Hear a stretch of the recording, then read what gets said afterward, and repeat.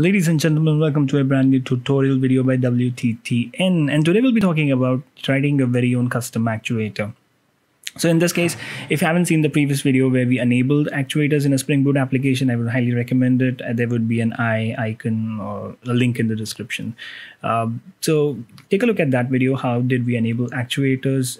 Just to recap, actuators are nothing but endpoints which give you insight into your application. There are a lot of things that you can do with these endpoints that are cool little by default endpoints that you get that Spring Boot already provides. But there can be instances where you need to do something more, add a little bit of logic to these existing functionalities and then extend it to best suit your need. So this is where this tutorial comes in, where you're writing your very own custom actuator. So in this case, in this scenario, I'm going to use the most common one, the health endpoint. We're going to extend that and we're going to check maybe some business logic and determine if our application is truly up or it's down. So to start with, I'm just going to create. So yeah, this project is available in Git. The link is in the description. You can always pull it up and look at the code there. I'm going to create a package now. It says actuator. I'm going to write a custom health actuator. That's right. Now, the first thing I'm going to do is make it a component because I want my Spring application to handle this. This should be a bean. Okay. The next thing we need to do is, since we're working with the health endpoint, we are going to implement an interface called health indicator. So this is going to tell us that, this has some method that we need to implement. Now, this is a functional interface. So if we look at this, right, there is a functional interface which has a default method called get health. Let's ignore this for a minute. And there is another function called health, right? So which basically just returns your health object. Now let's take a look at the health object or the health class itself. Now, if you look at this class, it says that it's extending the health component. It has a status and it has a map of details, which is string and object in nature.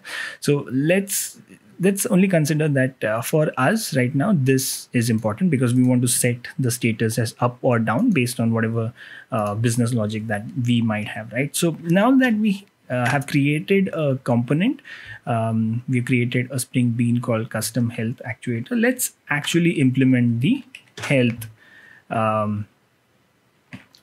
function, right? So we don't need to do get health because it has a default implementation. We're going to stick with that one for now. And so now, let's say that you had a third-party API that you were, consuming, and this third-party API has a service of some sort which you use. Now, what you can do is you can just auto-wire this, right? And you can have your API service, something like that, right? And what you can do is you can use this API service inside the health, and you can say if API service is working right or something like that. API services service is up. It can have its, if it's a HTTP protocol or a REST endpoint, it can have its own health endpoint, right? So you can consume that and you can check, okay, if it's up, then basically my application is up, right? So this can be your business logic. It's as simple as that. So I'm going to take out all of this, right? So let's say your third-party API is up and running. Everything is working fine. So you just need to return that, okay, my application is healthy. It means my application is up. So the status can be up, down. I think there's an unknown as well, but we should avoid unknown because really, if you're writing something custom, then it should only be up or down. So what you can do is you can say, my health application is absolutely working fine. So I'm just going to give it an up. But for the sake of this example, right, because the application is going to be up anyway, I'm just going to write health. Let's say there is some issue with the third-party API, and I'm going to say that, okay, my custom health actuator says that the application is down because the third-party API is not working. So my application is basically, it cannot work. It cannot operate without that third-party API. So what we're going to do is we're going to use the inbuilt health builder, and we're going to say health.down.build. right? So this is going to create an object of the health class, and it's going to set the status as down. Okay, and it's going to return it with the health. Now we've written this custom health actuator. I haven't done anything yet, and I'm just going to run this application, and let's see if this changes my health endpoint, which would anyway show up to down because I have sent the status is down. Yep, so it is showing the status as down. So essentially what is happening is it's looking at the instances where the health indicator is being used, and it's going to determine, okay, health indicator used by custom health actuator says it's down. That means the application is down. So let me make it up just to show you guys like what happens. I'm just going to rerun the application. There is no hot swap here, so I'm just rerunning the application. It should take around 4 seconds. Yep, and I'm going to send the health endpoint check again. Its status is up, right? So it's as simple as that. You can say that, you know what, okay, third-party API working, down. Sorry, not working, down. If it's working, then it's up, right? It can be any business logic that you want. But let's say that you have multiple things happening, right?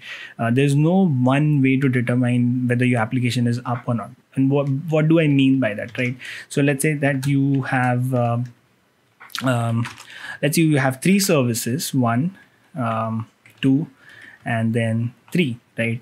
So this one is up, this one is also up, right? But this one is down. So what do we do? I would say based on your business logic, let's say you want to make the application health as down because this is a very important service and that service is not working for you. So essentially you don't want the application to be working. You want to send out a signal, you want to send out an alert, raise and something on your infra level that says that, okay, this third service is down, that means that the application is down. So how do we achieve this, right? How do we say that the third one is down, and how do you send out this information in the health endpoint itself, where you can see that, okay, application or the service 3 or whatever is that thing that you're looking at, the third service is down, and that's why the application is down. Well, it's fairly simple. Spring Boot is, as I said, Spring Boot is very, very easy to work with. So all you need to do is set one property which is not enabled by default. I don't know why they haven't enabled this. It's probably to, you know, eliminate unnecessary issues in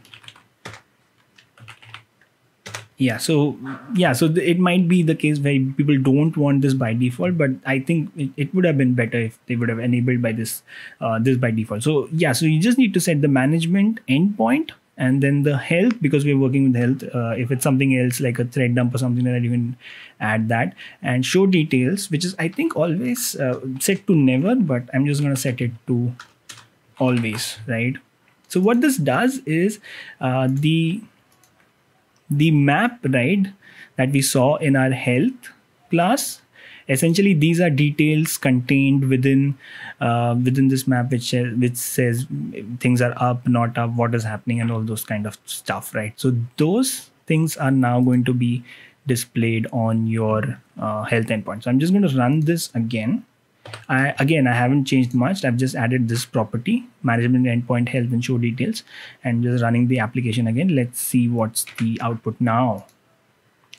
Yep. So as you can see, you get a bunch of extra stuff now within the components property. You can see we see our very own custom health actuator, which says the status is up. There's no details to it because we haven't added any details. Then you see a couple of things. You see DB, disk space, and ping, right? So this essentially is something which Spring Boot does by default for you. You don't have to do anything extra for this. It will do it automatically for you. Since we have configured the database as a data source, the H2 internal data source that we have, which is basically up and running right now, that's how it determines that, okay, DB is this, disk space it will automatically look at, and it will determine, okay, this much disk space we have. And the ping is obviously whether we are able to reach the application or not. So these 3 are by default, and this is the one which we added. Now, if we want to add something within here, right? So let's say all three have, these two have details, right? So we want some detail with our custom health actuator as well, as I said, right? So let's say our application is down, and as I said earlier, right, so it's down because of the third service. So I'm just going to say with details, I'm going to write number 3, and I'm going to say let's something like unreachable, right? So I'm going to know that, okay, service number 3 was unreachable, and that's why I'm showing it as down. Otherwise I would have sent it as health.up.build, right? So I'm just going to run this again and let it start. Okay, started, and we are going to hit our endpoint again, and as you can see, just like the other two, we also start getting details which shows that, okay, number 3 is unreachable, that's why the status is down, and that's why the overall status of the application is also going down. Now this is how things work when we add our very own custom actuator. This can be very helpful when you have anything like a remote, like some kind of mechanism which is monitoring your application, like a Kubernetes master node or something like that, which is going to look at your application and determine, okay, do we need to do anything? Do we need to take any action? Is there an alert needed? And all those kind of stuff you can easily manage with writing your very own custom health endpoints, or even your custom health actuators like this one that we did here, right? So yeah, I think this completes the tutorial. It's fairly easy. If there are any questions, queries, you can obviously write a comment or reach out to me directly. And I do hope that you liked the video, like the series. If you do like it, please leave a thumbs up. If you don't like it, then write in the comment what you didn't like, what mistakes I made, something like that. Let's make this a conversation. And obviously, if you want to see more videos, then definitely don't forget to subscribe. Thank you for watching. Have a great time.